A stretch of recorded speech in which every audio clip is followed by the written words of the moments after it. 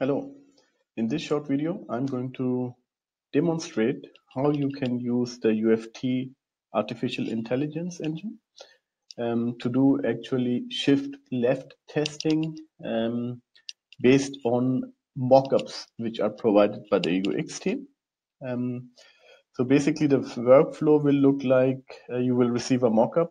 It could be in any kind of either image or a mockup which can be viewed in the browser. Yeah. Then based on this mockup, you can create a test using the UFT AI engine.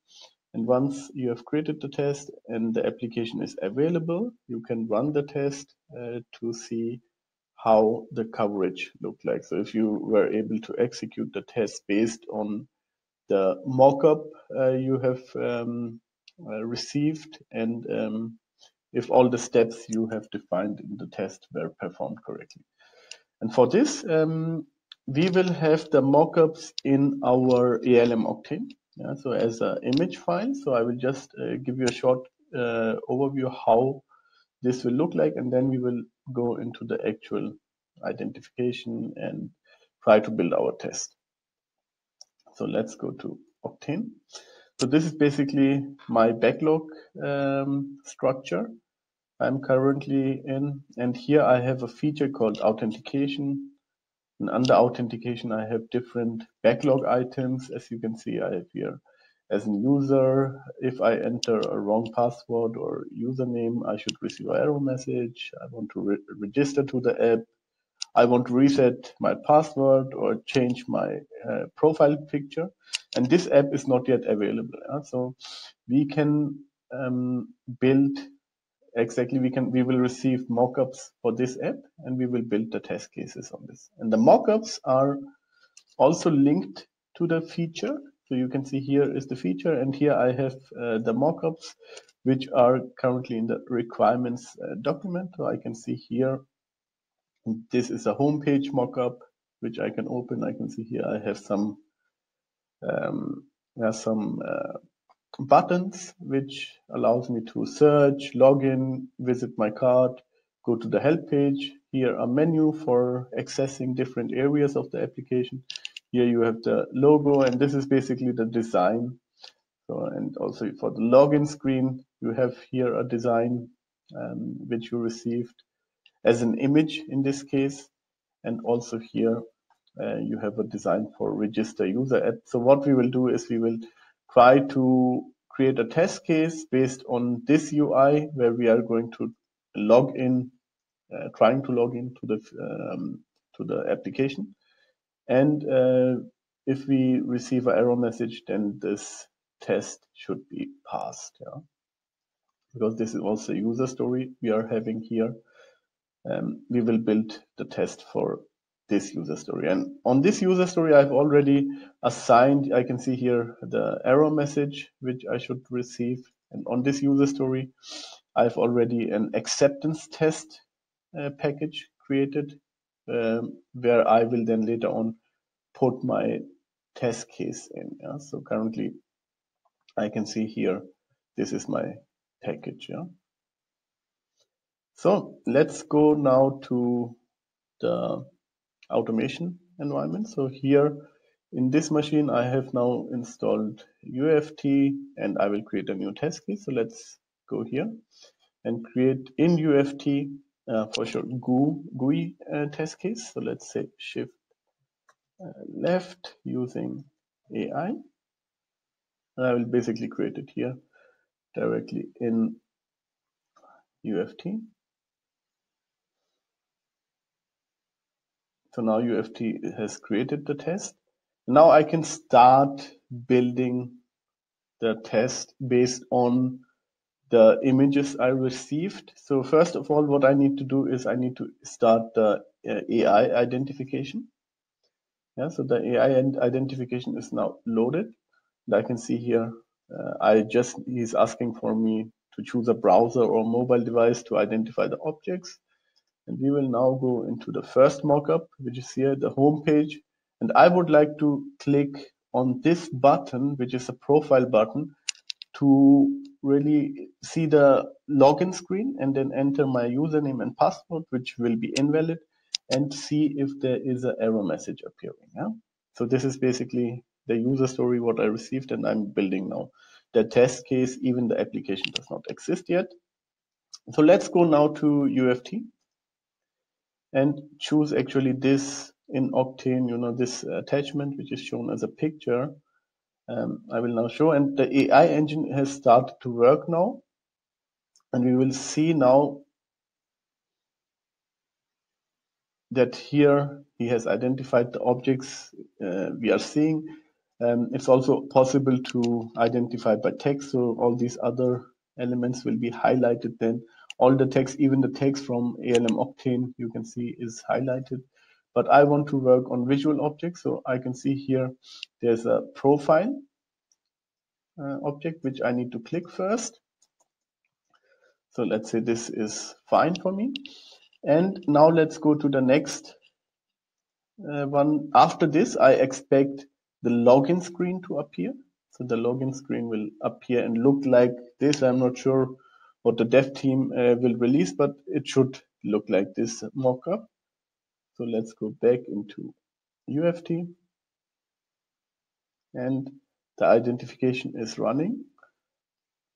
And it says here exactly it has identified the username. Let's see, here we have the password. And after this, I would like to sign in to the app. And this should be it, I guess. This is fine. Yes, and once I'm done, I will close the. I need also to check the error message. This is also important, but let's fill in here. Let's say this is UFT AI is the username, UFT AI. The password is UFT AI. And then I click here and we should receive an error message. And here with the AI util, I'm able to check if this error message exists. So either I can use find text or find text block. Let's say we go for find text block and we say the error message we received in the user story. Let me quickly copy it. This is a user story and here I can see the error message. Just copy it directly here. So this is what we will look for. And once I'm done, I will close the browser. So, but now this is the test case what I have written so far using UFT. And now I need to prepare, the whole opening the browser, entering the URL and so on. So let's do that now directly. What I need to do is I need to, first of all, start the browser. Here I can use the system util run command and enter the browser path in this environment. So I will keep it simple for now, just to demonstrate the feature itself. And once browser is started, I can say I would like to just directly take the first one with the index 0. I expect only this one to be opened, and then I will navigate to, let's say this should be HTTP advantage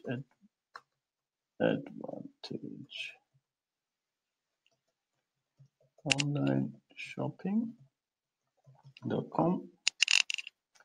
And once I've done this, I will wait for the browser to load the application. So again, index 0 and then sync. So once the application is loaded, I will let it use the AI capabilities here, which I have defined. And after that, once we are done, we'll close the browser. Yeah? So this is basically what we will plan to execute. And let's save this for now here. And in Octane now, what I can do is I can go back to the backlog module, to the backlog items. And in the backlog items, I can see here, they are grouped. Let me remove the filter and grouping, select my user story. On that user story, I see I have a test package. And in that test package, while I have this UFT test, I need to just commit it to my repository. So Octane will get it because Octane is connected to my repository. Let's say this is an initial commit. AI demo. See it in ALM Octane. So, okay, the commit is done. Push is also succeeded. So here we are good. Now let's go to ALM Octane. So here I can see I'm in the package Advantage Online shopping. And from here, I should basically go first of all here to the authentication. And from the authentication, I can go to the user story, and you will see what Octane is doing. He's building the whole traceability for me here on the top.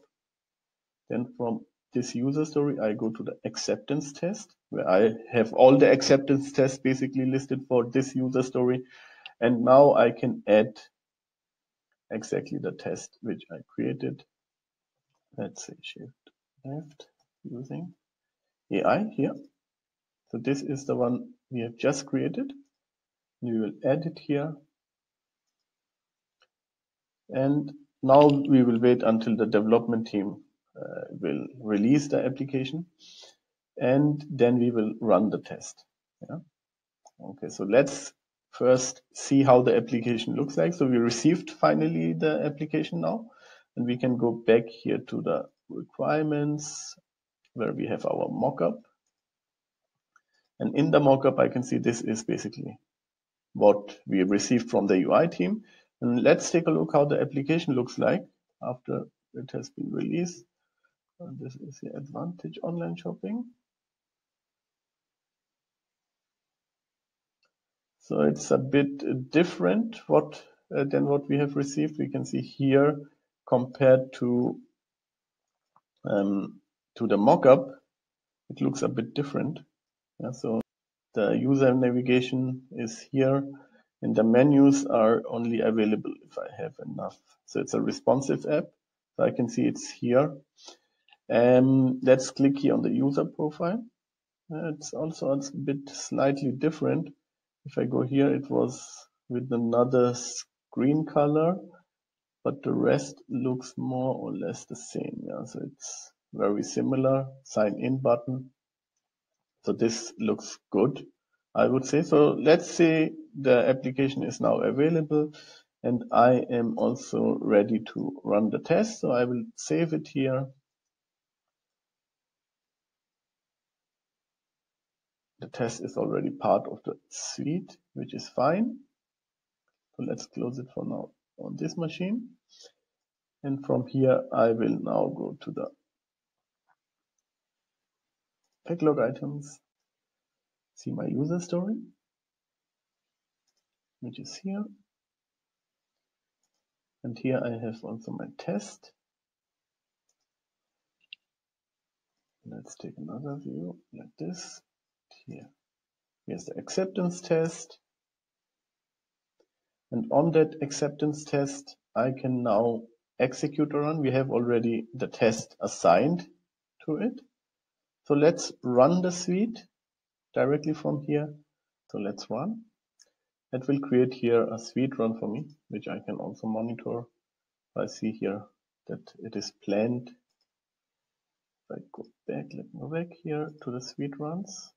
I can see now it should start soon. So it has now started. So on my client machine where the UFT engine is running here, very soon the application, the browser will start loading the application.